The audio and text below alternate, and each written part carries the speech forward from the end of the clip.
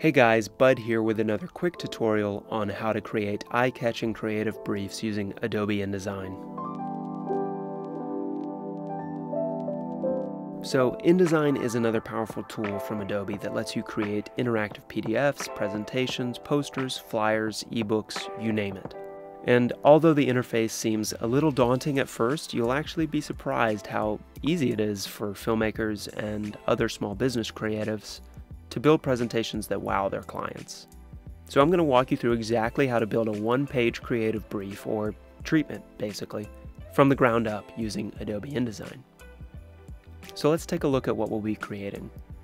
This is an example creative brief that we used for one of our recent short brand film projects. Now we've developed this brand film template over the course of several years, and we love it because it's a simple one-page treatment that incorporates lots of white space and visuals. It just feels clean and appeals to us visually. Furthermore, we've distilled and broken down our vision for the project into 5 core questions that our clients have when going over story development, and I'll get into these a little later.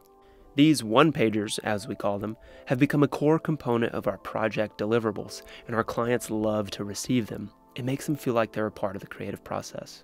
Feel free to use this template as inspiration for your very own story development documents. So let's get right into building one of these.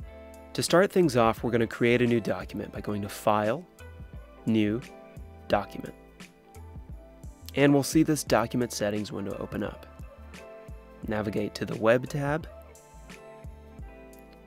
name your document, and I like to create a PDF with a higher resolution, so I'll shoot for 1366 by 768. I'm a filmmaker, I like working in landscape, so I'm going to set my orientation to landscape. And click Create. Now depending on your default settings, you may see a safe area guide around the perimeter of your page. Now this isn't going to render out when you export the final, and you can toggle it off by navigating to the View Options drop-down menu and unchecking the Guides option. I like to have all my guides turned on when I'm creating templates, and I'm going to adjust the zoom here. 40% looks good. Alright, next we're going to create 3 text boxes and 6 rectangular frames that will house our images. Altogether 9 elements here in our document. Let's start with the text boxes. I'll navigate to the Type tool and select it. With the Type tool selected, I'll click and drag to create a text box. And for this text box, I'm just going to put the word title for now. We're going to change all this later. Next, I'm going to create 2 more text boxes, and I'm going to arrange them into 2 columns of equal size. And I'm going to center those in my document. So I'll just copy and paste my title text and name these column 1 and column 2. And don't worry about fonts or character size at the moment. We're going to go back and change all of this. Okay, we have our text boxes created. Now let's create our image frames. So I'll navigate to my toolbox and I'm going to select the Rectangle Frame tool. With the Rectangle Frame tool selected, I'll click and drag to create my frame. And I'm going to align the bottom left corner of my frame to the bottom left corner of my document. And I'll stretch the right edge of this frame to about the center point of my first text column. This is where the guides start to come in handy. I'll copy and paste this frame, and I'm going to push it over to the right, aligning the right edge of the frame to the center of my document. And I'm going to adjust the height so that it's half the size of the previous frame. I'll copy that frame and place another directly below it. Now I'm going to copy all 3 of these frames and paste them to the right of the ones I've already created to finish out my image frames. There we have it, 3 text boxes and 6 rectangle frames to make up our 9 elements in this creative brief template. So now that we have the bones of our creative brief in place, let's start by filling in our content from top to bottom. In our title element, we're going to use the following naming structure, okay? Title of the document, followed by company or client name, and the name of the project.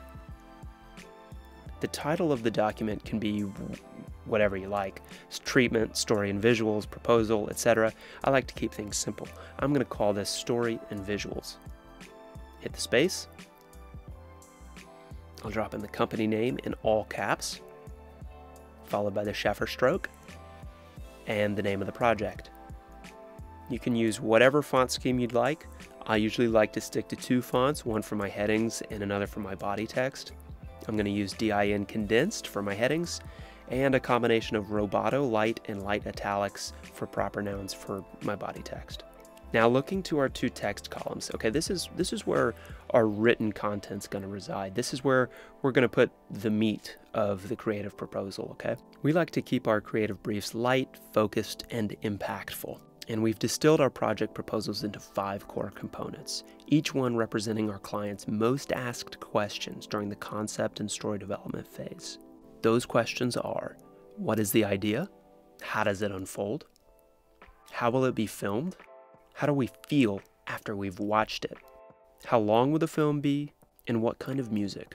For more information and tips on how you can effectively answer these questions for your clients and your creative briefs, be sure to check out the blog post that accompanies this video on PremiumBeat.com/blog. For now though, let's assume you've had that first meeting with the client, you know their expectations, and maybe you've picked up a few mood words.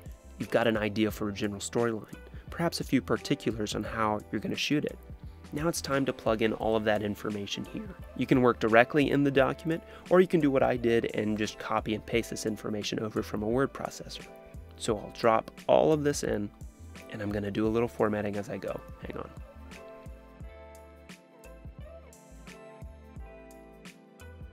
Alright, now it's time for the fun part, adding our images. This is where we share the visual aesthetic of our project with the client. You can use photos from previous projects or a combination of your own photos and stock photos to fill in this section, but the whole idea here is to create a visual aesthetic for the film. What lighting choices are we going to make? What will the characters look like? What elements from your storyline can you illustrate for your clients? Remember, a picture is worth 1,000 words, so fill in the knowledge gaps that your clients may have and paint them a clear picture of your vision for the project. Once you've gathered your images, I recommend resizing them to a width of about 2,000 pixels. Okay, this is going to keep your overall file size down. Once you've resized your images and you're ready to drop them into your document, select one of your rectangle frames by clicking on the frame one time. With the frame selected, navigate to File, Place. Navigate to the image you'd like to use and click OK. Once imported, the image may be too large for the frame or the composition might be a little off. To fix this, right-click the frame and navigate to Fitting and select Fill Frame Proportionally. Do this for all of your images. If you need to adjust the composition of the image after it's been resized, double-click on the image and use your arrow keys to adjust the placement of the image within the frame. Now, with our images in place, we've finished our creative brief. Now let's export our PDF by going to File, Export. I'm going to name it. I'll select where I'd like to save the file, and I'm going to make sure that I have Adobe PDF selected, and I'm going to click Save. A second window is going to open, and this is where I can adjust things like page ranges. Do I want to export all the pages or just one? Compression settings, bleed settings, etc. But most of the settings are already ready to go for you, so just click Export, and there you have it. I hope you've enjoyed this tutorial, guys. Thank you so much for watching. For more information how to take your creative briefs to the next level, be sure you check out the article that accompanies this tutorial on PremiumBeat.com/blog. Thanks, guys. Cheers.